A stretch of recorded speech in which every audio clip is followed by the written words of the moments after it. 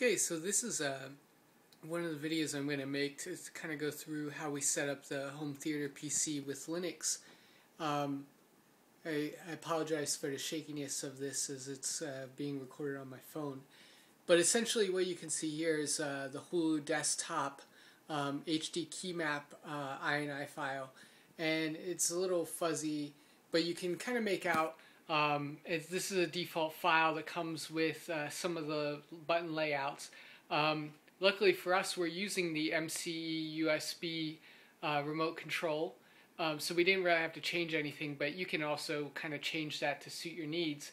One of the things we can do here is, let me fire up and we can look at how I modified the Hulu-desktop file that's one of the hidden files in your home directory that kind of controls and fine-tunes some of these key things. So let's fire that up 1 second.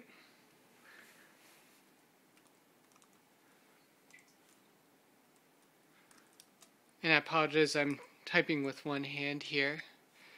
But essentially, so here when we pull this up, this is our .hulu desktop file in our home directory. One of the things you can see is I set this full screen to true, so when we fire up through our remote control interface, which you'll see in a second, this will go into full screen mode automatically for us, which would be nice and handy.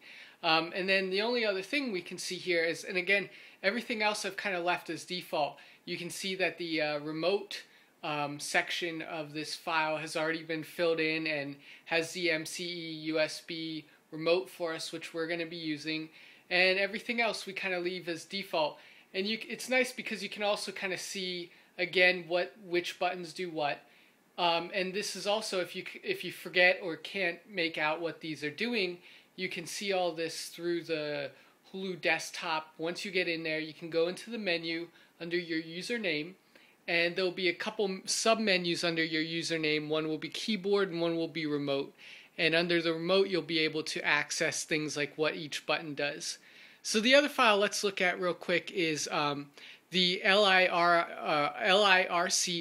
file in your home directory, which will kind of control what your actual remote control does. And what I'm going to show you is the entry I have so that I can push a button on my remote control to automatically fire up Hulu Desktop. So let's take a look at that. So when we go back to that file, you can see, oh, here, 1 second, we'll fire it up. Essentially, you can see here I have a bunch of entries for VLC. So once VLC is running, I can go ahead and do things like change the volume and change playlist settings. But if I access this menu, I can scroll up, and let me just scroll all the way up through all my VLC stuff. So you can see here, and hopefully it's not too blurry, but essentially I have one here, and I'm using my record TV button. Let me see if I can show you that a little bit better. I'm using my record TV button. So you can run IRW, and what that'll do is kind of sit and give you responses as you press buttons on your remote control, what button name that is for that button. And so I have a little button that has a TV recording, and I figured that would be a nice one to use for Hulu Desktop. That one's actually called Record TV, as you can see here, REC TV. We run that through IREXEC, or IREXEC, and what that'll do is kind of translate these button presses into a command, and we run the command through config. And so you see here I have some hotkeys. My home buttons loads up XBMC, or Xbox Media Center, which we use for our videos and music. I have a teletext, which I was just kind of playing around with, that loads up Google Chrome. And then, of course, the Record TV button fires up Hulu Desktop, which I have in my user bin. And so what that should do is now when we press Record TV, we should fire up Hulu Desktop. And again, remember, we set that to full desktop in our Hulu Desktop configuration file in our home directory.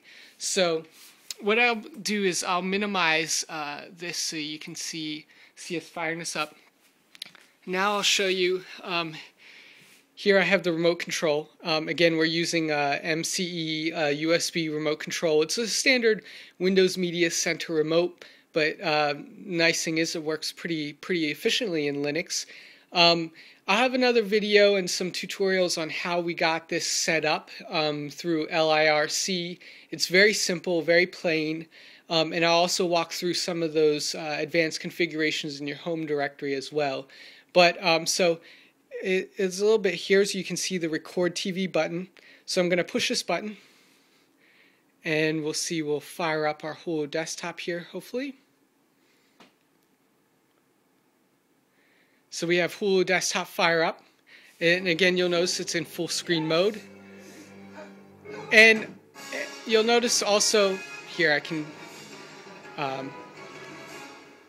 go back to the actual video itself here, and I'll turn the volume down a little bit here. But essentially what you can see I have going here is I have a video of The Simpsons, which I'd been watching.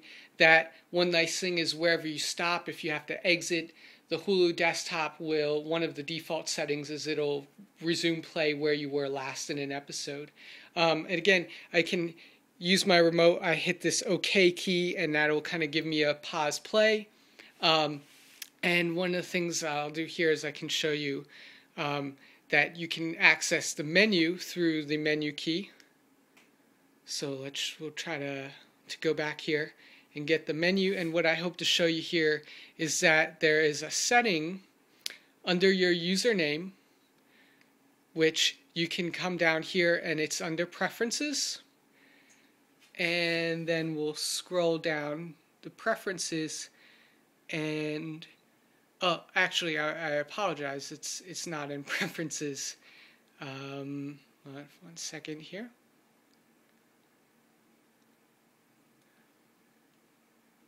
And essentially what I'm going to do is show you the menu where you can see what your input and output functionality does with your remote control. And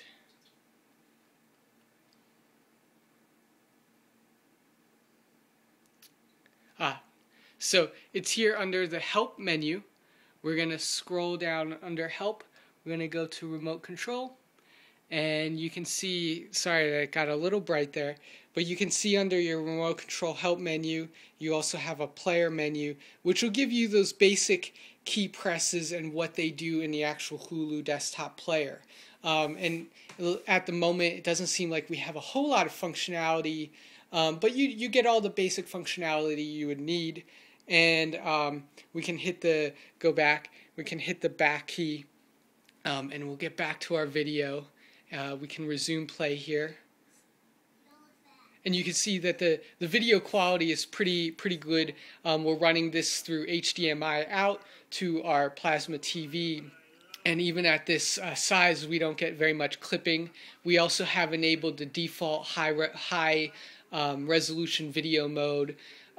So everything's kind of going as high quality as it can be, and we don't really get much stuttering or things like that you might expect on full screen flash. So it's a pretty nice feature. And then so we can hit OK here. Again, we can go back down to exit and exit out of our Hulu-desktop, and we're back at our traditional desktop. So that's it for this video on kind of how we can use the remote control through Hulu-desktop. Most of it's by default. There is one thing to note, and if you read the Hulu-desktop README file, which you can also find out more about that on the actual Hulu-desktop webpage, there is a switch that you need to use. So whenever you run your LIRC, you need to have the R switch enabled, and so you can actually do that on the fly, or you can edit your LIRC hardware config file, and there should be an arguments variable which you can kind of list in your switches that will be run at startup, and so you just want to run a -R, and that's all listed in the README file, so check that out as well as for some of those basic commands.